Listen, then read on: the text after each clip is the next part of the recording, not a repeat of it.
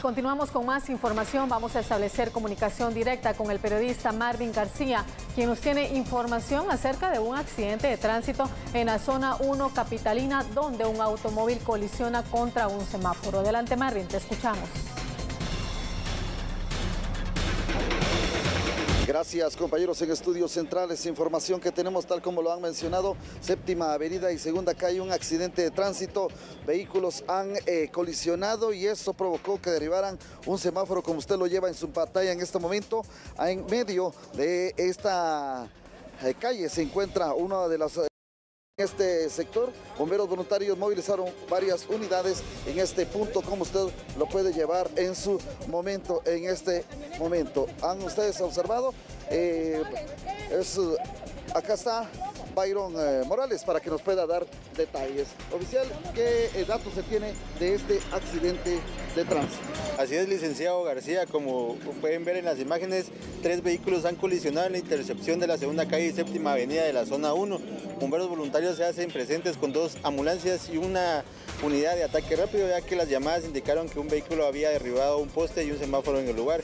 Al hacernos presentes se han atendido a 5 personas quienes tripulaban los 3 carros involucrados. Hasta el momento no se ha realizado ningún traslado a un centro asistencial, ya que las personas únicamente refieren crisis nerviosa. Ya, ¿habían menores de edad o no? Acá en uno de los vehículos, entonces ya no fue necesario trasladarlo a un centro asistencial. No. Vemos a una persona que aún todavía está dentro.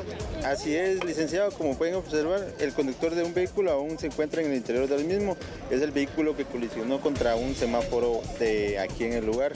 Hasta el momento se han hablado con los conductores, únicamente refieren crisis nerviosas y presentan dolor en ciertas partes del cuerpo, pero indican que van a estar aquí en el lugar para poder resolver la situación. Muchísimas gracias, ya escucharon ustedes el trabajo de los bomberos voluntarios. Byron Morales, quien ha estado dando las declaraciones. Continúan ustedes observando parte de las imágenes en este punto. Hay alteración por parte de algunos conductores porque indican de cómo se dieron los hechos e indica o le dan información a los tanto a la Policía Nacional Civil, también a bomberos quienes están asistiendo, como usted puede llevarlo en su pantalla en este momento.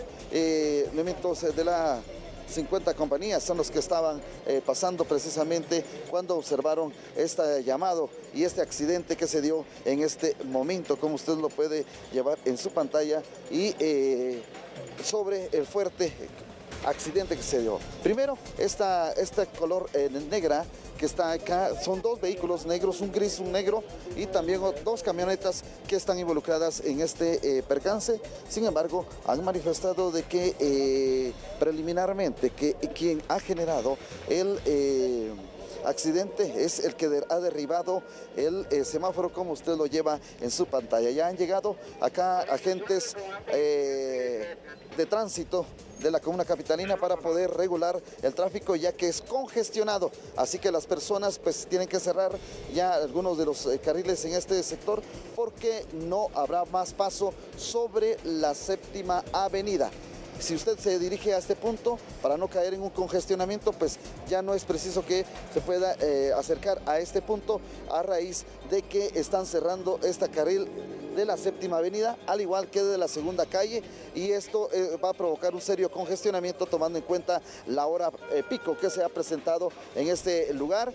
Hay un serio congestionamiento que ha provocado ya en el centro histórico de la capital esta triple colisión que le llevamos nosotros en su pantalla. Séptima avenida y segunda calle de la zona 1 se registra este percance. Afortunadamente no se habla personas heridas, todas se encuentran en sus vehículos. Ahora solo a solventar la situación de cómo se dieron los hechos en este punto es lo que están regulando acá, o tratando de investigar agentes de la Policía Nacional Civil quienes han llegado a este punto. Como escucharon, bomberos voluntarios indicaron que no era necesario pues el traslado de ninguna persona hacia un centro asistencial, solo únicamente tienen crisis nerviosa y estar para solventar la situación. Como ustedes pueden también ver otro de los detalles, una de las camionetas pues queda en medio. Aún los agentes han indicado que no deben de mover este vehículo, aunque Policía Municipal de Tránsito indicaron que sí, que deben de moverlo para trasladarlo a otro punto para poder